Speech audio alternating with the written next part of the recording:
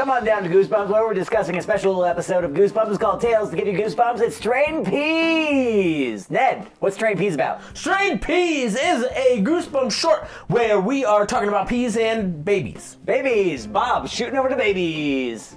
Boo, babies. Who's got babies? Ned's got babies. I got babies for you. I got babies for you. I got babies Ned, for we you. got a picture of babies. You got a picture of Ned babies. We got Ned babies. We got fucking babies Ned, everywhere. Baby, baby, right baby, here. baby, baby, baby. Gross. Today we are reading a short story from Tales to Give You Goosebumps #1. It's called Strained Peas. And it is an interesting little story. And by the way, if you're a little behind the scenes peek here, we read this back to back with How I Learned to Fly, which is the one Goosebumps book that is not a horror book. And this is like the one Goosebumps short that is... Straight up horror. Okay. Strained Peas is about main character. I totally forgot their names too. I just read it, I read it like an hour before you got here, and I was like... I read it last night, don't remember. I'm telling you, Nick, your life is over. The minute your parents come through that door with the new baby, they're not even gonna know you're here. Meet Nicholas, who is waiting on the stoop of his house for his parents to arrive with his newborn baby sister, Hannah. Where does he live? 5 Points? Like, where do you have stoops? Anywhere you have 2 stairs down from an entryway. I think it's more than 2 stairs, wouldn't you agree? This is not the way I thought this conversation would go. Into stoop semantics. Wow. By the way, stoop semantics would be a great name for a band. Would it? What kind of music would they play? Hip hop. Hip hop? Because of the stoops? Mom and Dad roll up. A porch with steps in front of a house or other building. Yeah, that's a stoop. Nick is waiting for his newborn sister to arrive with his parents. He is not excited. No, he's not excited at all. Well, his Christmas has just got halved. Can you blame him?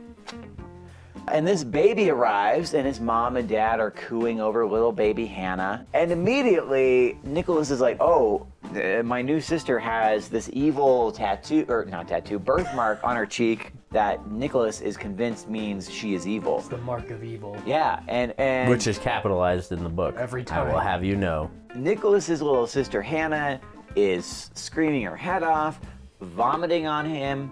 Comes at him with scissors. Yeah. That was probably the funniest part. Yeah, she crawls into the living room with scissors, and he's like, oh, she's attacking me. And his mom comes in and is like, how dare you let her have scissors? And it's like, what?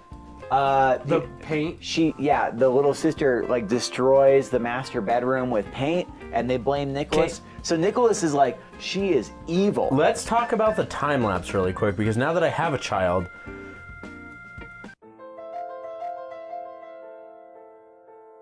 based on the twist that we'll get to in a moment, she's crawling and grasping scissors. How fucking long has it been? It says several months right in there. I Several months past. I don't know how babies work. I don't have one. Well, I know, so I do, so that's why I'm pointing this out. And Nicholas is convinced his sister is evil. He cannot wait to get rid of her. And then finally, She's trying to be an only child. yes. He's convinced she wants to be an only child. Hannah is trying to off Nicholas.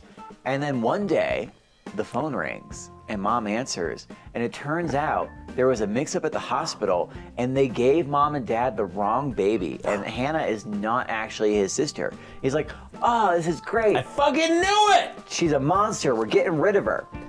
He told him he gave us the wrong baby. Now he wants to meet us down at the hospital. And they bring in this new girl. They do a rebate program, get that new baby in. Yep, they retrofit her name. I think it's warranted. Grace, yeah, warranted. 5 years, 50,000 miles. Okay. It's that baby warranty. Got the undercoating. That baby's tread is gonna wear through.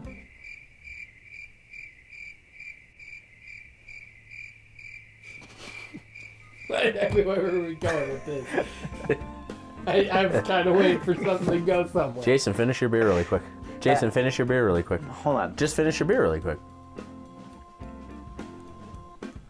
I can't, it's pump. And Nicholas is like, oh, this baby seems normal. Looked her over, no ominous birthmarks. Blonde hair, blue eyes, Nazi poster child. Perfect. Bingo. And then he's like tickling her at night. He's like, oh, good night, good night. He's tickling her. And the baby goes, If you tickle me again, I'll rip your arm off. Wait till you see what happens when I can walk. Yeah. I'm Big Brother Nicholas. Let that baby talk and give me some food. None of that mushy junk. Dark ending. Spooky dark ending. Dark ending. Dark ending. Dark ending.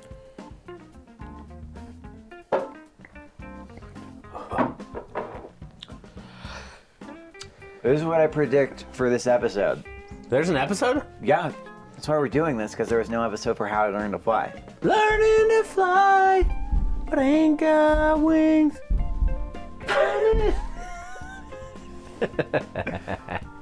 I predict. She was an American girl.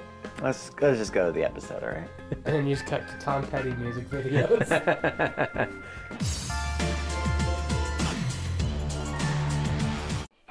This week on a very special episode of Blossom. braces. Blossom gets braces. I'm only getting one little baby sister. A baby sister? That's the worst. She's all... It's true. Baby sisters are the worst. Doesn't she ever sleep? I guess I'll use Mom's tampons and he sticks them in his ears. I just want my stupid baby sister to just go away. You just wish they'd never brought her home. And this is how fucking John Benet Ramsey happened. Jesus Christ. Oh. She's trying to spell out her link to her OnlyFans. I wish. Jesus. Sure you're not seeing things?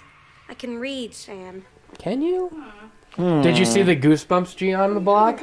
No. You didn't see that? No, I missed it.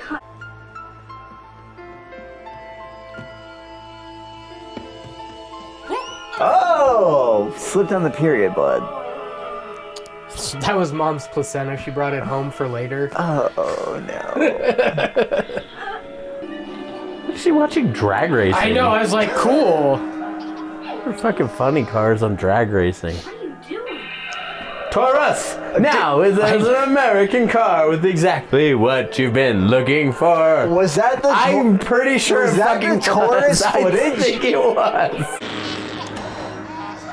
Grace? What are you doing? Ah, watch out!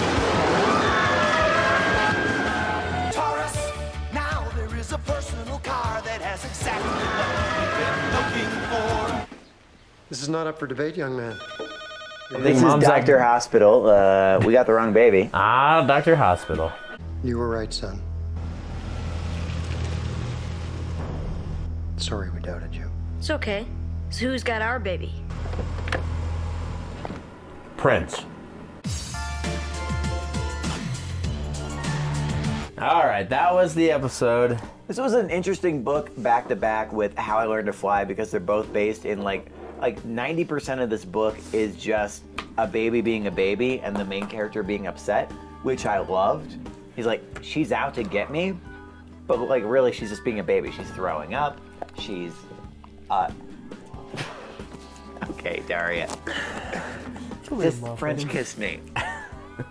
She didn't even go for the pizza. I thought she'd go for that. Anyway, just sweet, sweet pizza breath. Where this short story falls on its face is when R.L. Stine is obligated to put in a twist ending, which is that the baby gets switched out and the actual switched out baby is in fact a monster. So They were both monsters, I think. No, the first one was just a baby. No, I don't think so. Anyway, I give this a... The first one talked to him. Yeah. I think they were both No, monsters. she didn't. The second one talked to him. The first one did not talk to him at all. The first one was a She baby. came at him with scissors, though. As a baby. Listen, bro. How did she get the scissors? I don't... Because How did she paint the room? Negligent parents. Anyway, I give this... How did she paint the room? I give this short story an 8 out of 10. An 8 out of 10. Well, Bob? Oh, I gotta keep going fucking second? Jesus. You're number 2 in the line. You're an eternal number 2. Oh, I'm gonna give you an eternal number 2. 3. That's Three, it. that's right. These aren't good. Ned? 5.274. And I had to bring it up from a 5.273 only because I really liked that stupid twist ending. So I really It was gave so it stupid. 1,000%. You gave it an 8. No, the ending was stupid. It was so close to a perfect 10, and the ending. It was so close? So close. So close. All Gerber baby foods are perfectly prepared for your baby's nutritional needs without added salt, artificial colors, flavors, or preservatives. Those are the facts, pure and simple. Gerber. Anyway, this has been Tales to Give You Goosebumps, Strained Peas. Thank you. Join us next week. Wow. Y'all come back now, you hear?